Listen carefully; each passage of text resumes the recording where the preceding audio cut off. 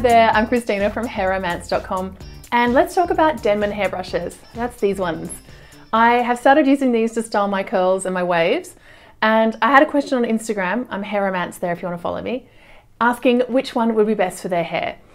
So this is a question I get a lot actually, and I wanted to compare the brushes I have so you can see exactly what they look like and help you decide which one might be best for you. First up, Denman comes in two sizes. They come in the small and the large size. Funnily enough, I bought this small one just as a good travel option, but it's one I reach for the most. It only has 5 rows of bristles. Often you'll see Denman brushes listed with a number. This one is a 7, I think they also have a 9. And people can sometimes take this out and remove the rows of bristles, customize it to suit your hair as well. Personally, I'm a really big fan of the small 5 brush. I have a lot of hair, I have quite thick hair, and you'd think this one would take a bit longer, but I just really like doing them in smaller sections. I find that it makes styling a little bit easier, and afterwards I don't have huge clumps that are really stuck to my head that I need to separate. It makes the process at the end a little bit quicker. Otherwise, this brush is also great. I would recommend this if you had longer hair. The thing that is more problematic is when you want to wrap it around the handle, because that's part of the styling process with using a Denman. And that's when, if you have really long hair, that the larger brush is probably going to make it easier for you to manage. So what makes the Denman brushes so special?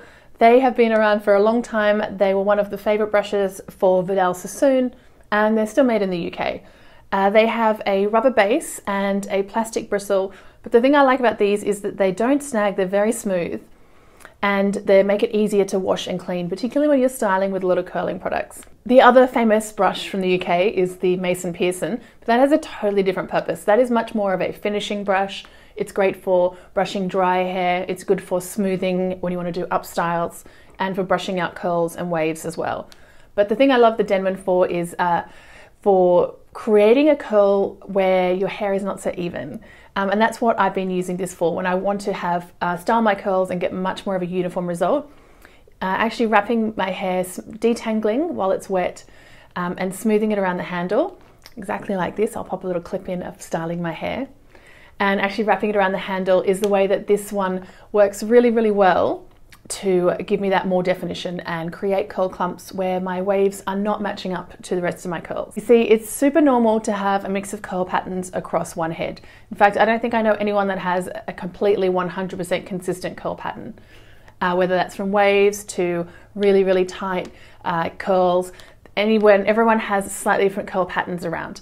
For me, I tend to have more curls at the front, more waves at the back, probably because I sleep on them at the back and flatten them out.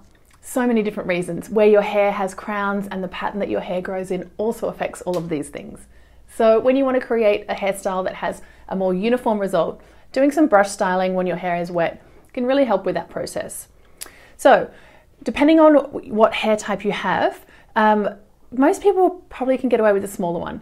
If you want to work a little bit faster, the larger one, and if you have very long hair, it's definitely when I would go with this one because wrapping it around the handle is so much easier on this brush.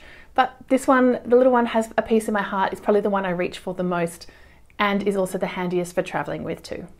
I used the Denman when I was styling and washing my hair earlier today, and I honestly say I reach for this when I want a consistent result. It's not something I'm going to do every time I wash my hair, but I do really like the results from it, and I know that I get that real consistency because I have an event later. It's not just like hoping that my hair is going to be sitting the right way. This helps really guarantee it. I'll pop some links for these brushes below, and if you have any questions, please ask in the comments, or you can find me at hairomance all over social. Love to have a chat with you in the DMs there as well. Also head over to hairomance.com where I've got lots more hair tips and tutorials there. Thanks so much for watching, and I'll see you next time. Have fun with your hair.